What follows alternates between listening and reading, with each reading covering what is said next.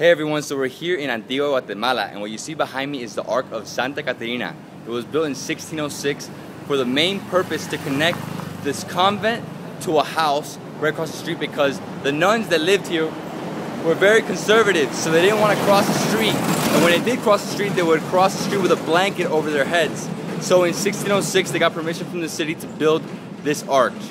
Okay, and this is basically one of the pictures that you see the most. You see this in all pages of Antigua, Guatemala. You see this picture right here, obviously because the volcano is right there. Okay, and that is the Ark of Santa Katarina. Where have you been?